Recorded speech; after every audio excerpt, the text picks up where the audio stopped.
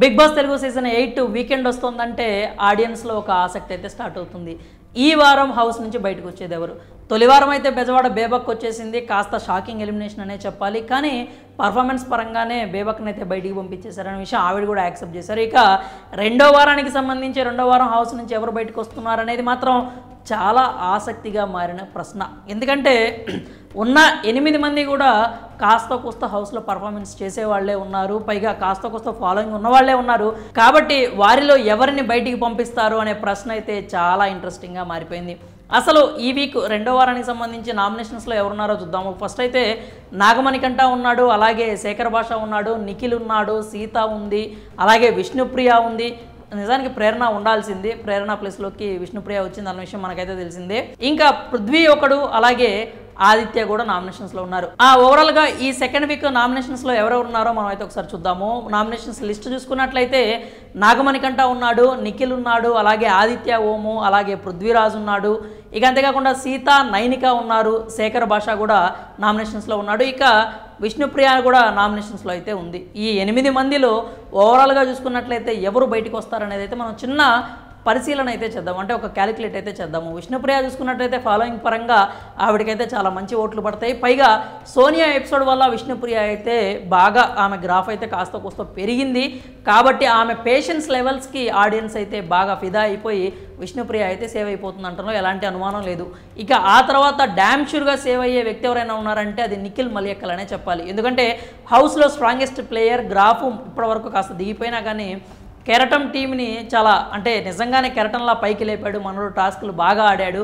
నాగమణికంఠ నిఖిల్ కలిసి ఒక మంచి డియో జోడీ అయితే బాగా సెట్ అయినట్టుగానే కనిపిస్తుంది హౌస్లో. ఇక నాగమణికంఠకు కూడా అతని ఆర్గ్యుమెంటల్ స్కిల్స్ కావచ్చు, అతను ఏదైతే ట్రాన్స్పరెంట్గా మాట్లాడుతున్నాడో అవన్నీ కూడా చాలా అంటే చాలా అద్భుతంగా ఉంటున్నాయి. టాస్కుల్లో కూడా పర్ఫామ్ చేస్తున్నాడు. టాస్కుల్లో కూడా వాళ్ళ టీంని గెలిపించుకోవడానికి శ్రాయశక్తిలో పోరాడుతున్నాడు. మధ్య మధ్యలో ఫన్నీ ఇన్సిడెంట్స్ కూడా జరుగుతూ ఉన్నాయి అన్నమాట. యష్మిని సాంగ్ పాడి ఇంప్రెస్ చేయడానికి ట్రై చేశాడు. అలా కొన్ని దొంగతనాలు చేస్తున్నాడు. అర్ధరాత్రి 12ంటికి టక్కన లేచి కూర్చొని వాళ్ళ రూమ్లోనే తీసుకొచ్చేసి కొట్టేసి దాచిపెట్టడం కానీ, బిగ్ బాస్ దగ్గర నుంచి వార్నింగ్స్ కూడా వస్తున్నాయి. కాబట్టి కంటెంట్ విషయంలో నాగమణికంఠ అయితే చాలా ఇంప్రూవ్ అయ్యాడనే చెప్పాలి. ఇక తర్వాత చూసినట్టయితే శేఖర్ భాష కాస్త మాత్రం ఓటింగ్ పరంగా లీస్ట్కే వస్తాడు. సీత కూడా లీస్ట్ పొజిషన్లోనే ఉంది అని అయితే తెలుస్తుంది. ఎందుకంటే ఏ అనధికారిక పోలింగ్ చూసుకున్నా కానీ ఆవిడైతే లీస్ట్లోనే ఉందని చెప్పాలి. ఇక నైనిక మాత్రం ఖచ్చితంగా సేవ్ అవుతుందని చెప్పాలి. స్ట్రాంగ్ ప్లేయరు, చీఫ్, అలాగే వాళ్ళ క్లాన్ అయితే బాగానే నడిపిస్తోంది.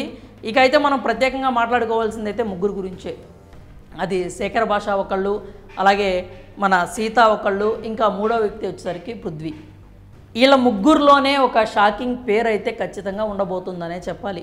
వీళ్ళ ముగ్గురులో ఎవరు ఎలిమినేట్ అయినా కానీ అది కూడా ఖచ్చితంగా షాకింగ్ ఎలిమినేషనే అవుతుంది. ఎందుకంటే పృథ్వీరాజు స్ట్రాంగ్ ప్లేయర్గా హౌస్లోకి వచ్చాడు. అందరూ కూడా స్ట్రాంగ్ ప్లేయర్ అనే నమ్మారు.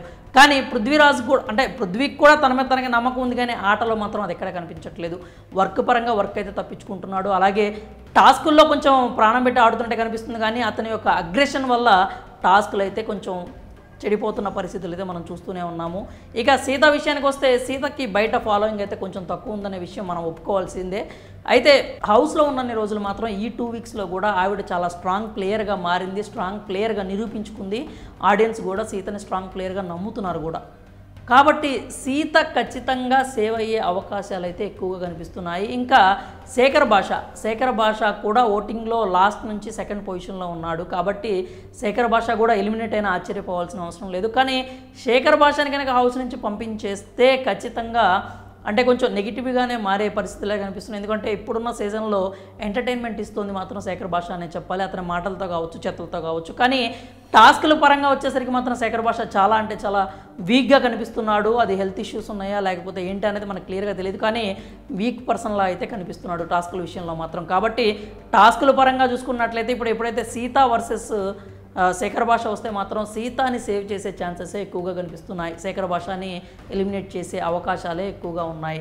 అది బిగ్ బాస్ కాలని చెప్పాలి. ఇక వీళ్ళిద్దరిని పక్కన పెడితే వీళ్ళిద్దరిని కాపాడేందుకు పృథ్వీ అయితే పోటీ పడుతున్నట్లుగా అనిపిస్తుంది. ఎందుకంటే పృథ్వీకి మనకి లాంగ్వేజ్ బ్యారియర్ అయితే ఖచ్చితంగా ఉందని చెప్పాలి. ఎందుకంటే పృథ్వీకి కొన్నిసార్లు టాస్కుల్లో ఏం చెప్తున్నారనే విషయం కూడా అర్థం కావట్లేదు.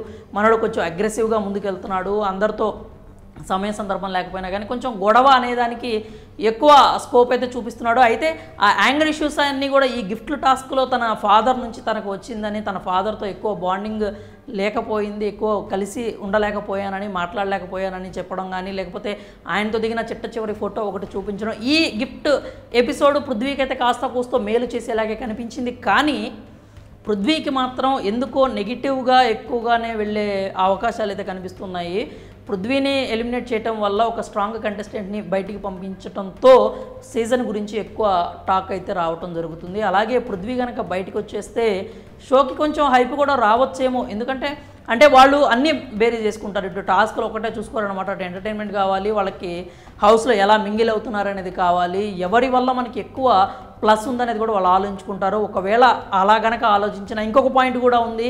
ఫస్ట్ నుంచి పృథ్వీ సోనియాతో బాగా క్లోజ్గా ఉంటున్నాడు. సోనియా, నిఖిల్, పృథ్వీలు ముగ్గురు కూడా కలిసి ఆడుతున్నారు, కలిసే ఉంటున్నారు. కాబట్టి వీళ్ళ ట్రయాంగిల్ని బ్రేక్ చేయాలంటే పృథ్వీని కనుక బయటికి పంపించేసినా కానీ అక్కడ వాళ్ళిద్దరి పరిస్థితి అగమ్యగోచరంగా మారిపోతుంది. ఆ కంటెంట్ ఎలాంటి కొత్త కంటెంట్ వస్తుందా అనేది కూడా చూసే ఆస్కారం ఉంది. కాబట్టి పృథ్వీరాజ్ని కూడా ఎలిమినేట్ చేయడానికి సాధ్యమైనంత వరకు అవకాశాలు అయితే కనిపిస్తున్నాయి. ఇంకోటి ఏంటంటే పృథ్వీరాజ్ కనుక ఎలిమినేట్ అయితే సోనియా ఖాతాలో మరో వికెట్కు మనం కౌంట్ అయితే చేసుకోవాలి. బేబక్ని ఎలా అయితే కుక్కర్తో పెట్టి పంపించేసిందో ఇంకా పృథ్వీరాజ్ని చిన్నోడా అంటూ సోనియా పంపించేసింది అనే క్రెడిట్ అయితే సోనియాకే దక్కుతుంది. మరి ఈ వారం ఎవరైతే హౌస్ నుంచి ఎలిమినేట్ అవుతారో మీరు భావిస్తున్నారో మీ అభిప్రాయాలను అయితే కామెంట్స్ రూపంలో తెలియజేయండి.